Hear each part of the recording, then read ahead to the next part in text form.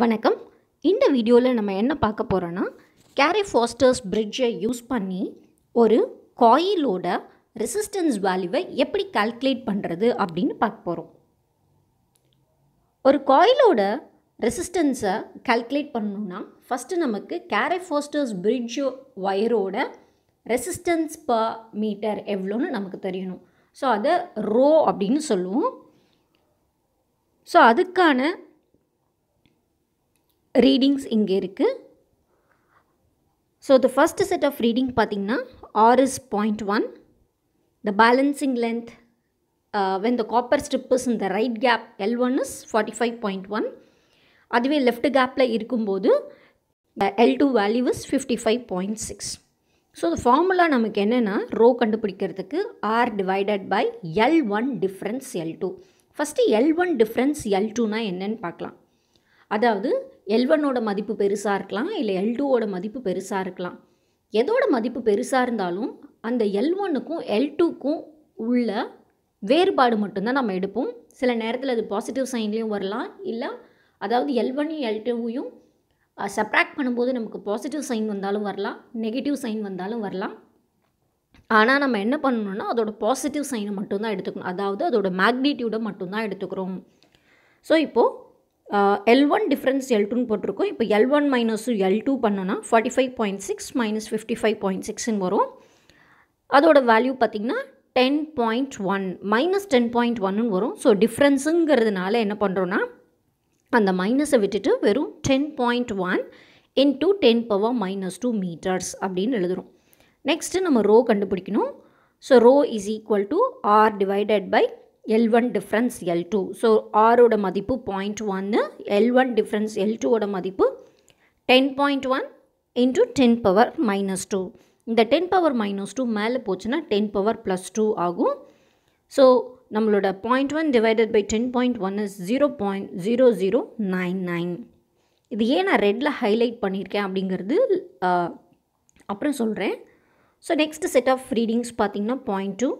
So L1 is 41.9, L2 is 60.2, L1 difference L2 is 18.3. Then row calculate பண்ணியிருக்கோம். So it is 0.2 divided by 18.3 into 10⁻⁻2. So அப்படி calculate பண்ணிங்கன்னா நமக்கு ரோவோட மதிப்பு 0.0109 into 10⁻2 ஓம் per மீட்டர்னு கிடைக்கும். அதே மாதிரி நம்ம 6 ரீடிங்ஸ் எடுத்திருக்கோம். 6 ரீடிங்ஸ்க்கும் நம்ம என்ன பண்ணுறோன்னா we are finding out what is the row. So எப்பயுமே நம்ம எதுக்கு சராசரி எடுப்போம்னா ஒரு 6 மதிப்பு இருக்கும். அந்த 6 மதிப்போட மதிப்பும் பார்த்திங்கன்னா ஒரே மாதிரி இருக்கணும். ஸோ இதில் இந்த அதாவது கடைசி இருக்க 5 மதிப்பு பார்த்திங்கன்னா ஒரே மாதிரி இருக்குது. அதுக்கு நம்ம சராசரி எடுக்கலாம். மொதல் வேல்யூ மட்டும் பார்த்திங்கன்னா ரொம்ப கம்மியாக இருக்குது, 0.0099 இருக்குது. ஸோ நம்ம சராசரி எடுக்கும்போது அந்த வேல்யூவை விட்டுட்டு நம்ம எடுக்கலாம். அதுக்கு என்ன பண்ணலான்னா நம்ம அதுக்கு பக்கத்தில் ஒரு சின்னதாக ஒரு க்ராஸ் போட்டுட்டோன்னா சராசரி எடுக்கும்போது அந்த மதிப்பை சேர்த்துக்கல, இன்க்ளூட் பண்ணல அப்படிங்கிறது புரியும்.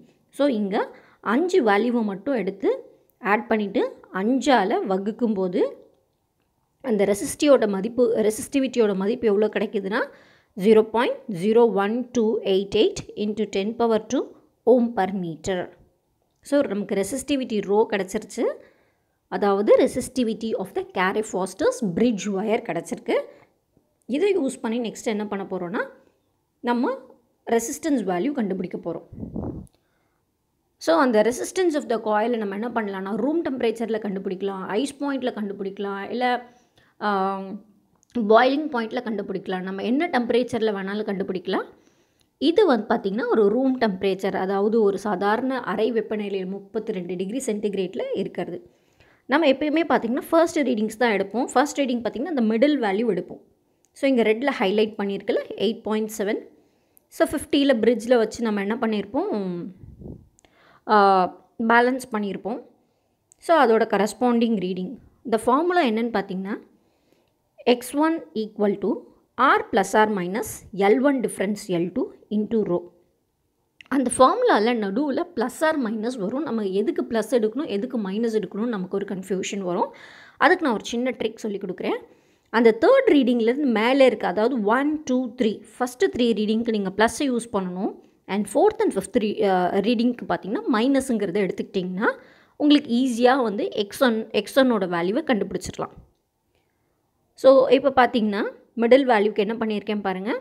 ஆரோட வேல்யூ வந்து 8.7 plus L1 difference L2, that is 51.5 minus 50 into 10 power minus 2. ரோவோட value பார்த்திங்கன்னா 0.01288 into 10 power 2. ஸோ இங்கே இருக்க 10 power minus 2, இங்கே இருக்க 10 power plus 2 கேன்சல் ஆயிரும். ஸோ இதை ரெண்டத்தையும் நம்ம மல்டிப்ளை பண்ணும்போது we will get 0.0193 கிடைக்கும். அதோட 8.7 ஆட் பண்ணோன்னா ஸோ இங்கே இருக்குது பாருங்கள். ஸோ அந்த மிடில் வேல்யூக்கு இங்கே கால்குலேட் பண்ணியிருக்கு. ஆட் பண்ணிங்கன்னா யூ வில் கெட் 8.7193 ஓம்னு கிடைக்கும். ஸோ அந்த மிடில் வேல்யூலேருந்து மேலே இருக்க ரெண்டு வேல்யூக்கு என்ன பண்ணணும்னா R plus L1 difference L2 into ரோன்னு calculate பண்ணணும். அப்புறம் கீழே இருக்க ரெண்டு வேல்யூக்கு என்ன பண்ணணும் R minus L1 difference L2 into row. So this is the simple trick. அப்புறம் இன்னொன்று என்ன நம்ம பார்க்கணுன்னா எப்பயுமே L1ஓட மதிப்பும் L2ஓட மதிப்பும் ரெண்டுத்தையும் சேர்த்தனா நமக்கு என்ன கிடைக்கணும்னா 100, it should be around 100, 100க்கு சமமாக இருக்கணும். ஸோ அப்படி இருந்ததுன்னா நம்ம எடுத்திருக்க ரீடிங்ஸு கொஞ்சம் கரெக்டாக எடுத்திருக்கோம் அப்படிங்கிறது இது ஒரு சின்ன ட்ரிக் நம்ம கண்டுபிடிக்கிறதுக்கு, அதாவது நம்ம சரியாக செய்திருக்குமா அப்படிங்கிறத கண்டுபிடிக்கிறதுக்கு.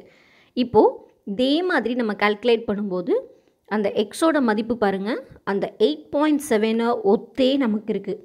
அதாவது நம்ம எடுத்திருக்க ரெசிஸ்டன்ஸ் வேல்யூ பாருங்கள் 8.5லேருந்து 8.9 வரைக்கும் எடுத்திருக்கோம் ஆரோட வேல்யூ. பட் நம்ம எக்ஸை கால்குலேட் பண்ணும்போது நம்மளோட வேல்யூ எதோ ஒட்டியே இருக்குது. அந்த 8.7 8.72 8.73 8.63 8.62 அப்படின்னு சொல்லிட்டு ஒரு பர்டிகுலர் வேல்யூவை மையமாக ஒத்தே இருக்குது. ஸோ இந்த 5 வேல்யூக்கு நம்ம அடுத்து என்ன பண்ணணும்னா சராசரி எடுக்கணும். சராசரி எடுக்கும்போது 5 வேல்யூவும் என்ன பண்ணுறோம் கூட்டுறோம், அதை 5ஆல் வகுக்கிறோம். ஸோ 5ஆல் வகுக்கும்போது நமக்கு என்ன கிடைக்குது 8.6857 ஓம் அப்படின்னு கிடைக்குது. இது வந்து நம்ம கொடுத்துருக்க ஒரு காயிலோட மின்தடையோட மதிப்பு, அதாவது அறை வெப்பநிலையில் மின்தடையோட மதிப்பு. இதே நம்ம என்ன பண்ணலான்னா ஐஸ் பாயிண்ட் உறை நிலையில் கண்டுபிடிக்கலாம், இல்லை கொதிநிலையில் நீரோட கொதிநிலையில் கண்டுபிடிக்கலாம், இல்லை நமக்கு என்ன டெம்பரேச்சர் என்ன வெப்பநிலையில் கண்டுபிடிக்கணும்னு நினைக்கிறோமோ இதே ஃபார்முலாவில் யூஸ் பண்ணி என்ன பண்ணிடலாம் நம்ம கணக்கீடு செய்யலாம்.